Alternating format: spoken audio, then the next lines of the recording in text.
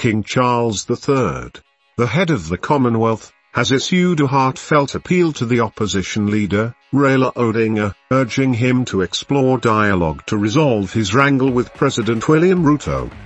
Through the Commonwealth Secretariat spokesperson, His Majesty was concerned with the violence, especially after several protesters lost their lives.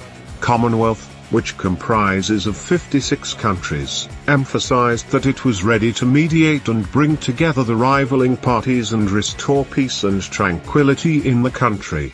The statement came hours after the Kenya chapter of Amnesty International indicated that 30 people lost their lives through anti-government protests in 5 months.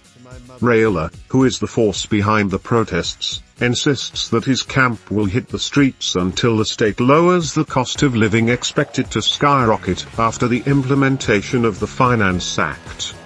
The former Prime Minister argued that additional taxes imposed on salaried Kenyans would reduce incomes and push more Kenyans below the poverty line.